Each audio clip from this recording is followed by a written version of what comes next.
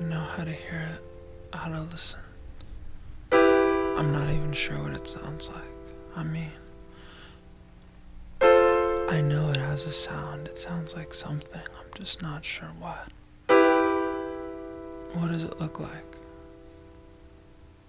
It could maybe look like anything anyway. Does the form, does how the form is familiar matter? Like, if you know it already, does the version matter?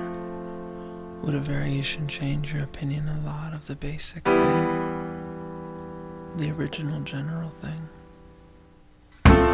History of things. And the silence from the last record. Years of conceiving an area. See past the space, beyond the immediate domain. Generationally, people don't change that much, on the whole, do they? But maybe the circumstance in places matters. Like if a place is cold and mean, you could take the child to an easier zone. One with sun and ease, and nicer weather. Raise them right, so they could change the patterns of behavior. The generations it set, or the reverse, to take the sweeter kids and give them to the hard ancestors to make them mean. Precedent is set in a small head, but what about the will?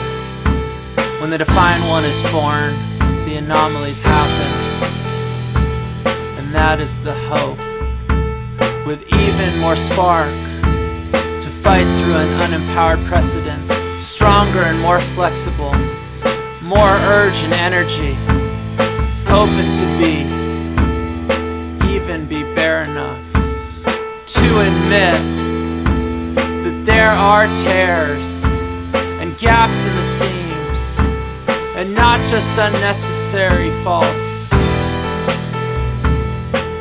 that don't matter, that you only find when you're looking for them. If you're looking, you will find them. There is so much space on this earth that is full of whatever you're looking for, that the useless fault can be found there in that space. But it doesn't mean anything. Nothing. That talk is poison. No, seriously. That talk is poison. Why would you need to hold someone down if they did nothing to you? Or to make a career of it? A practice. I'm sorry. I know there are degrees and not everything can be a party. But come on, what about the other things? The criticism of context. Like maybe be aware to the fear that that stuff matters. Like, you only liked because you heard it with him, and the speaker sounded perfect, and you were over the other stuff, and like the idea of that kind of thing is your new thing, and you heard it and it sounded perfect, and rules that you got it all ever.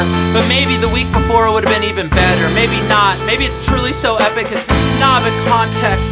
Context would be powerless to something, and that is fair.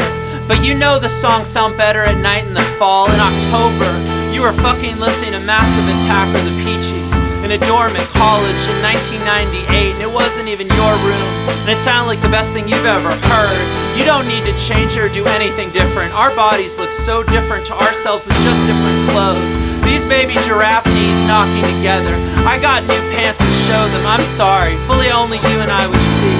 I'm sorry, my gangly body traveling in space. I think about how I look in a video I saw of a show.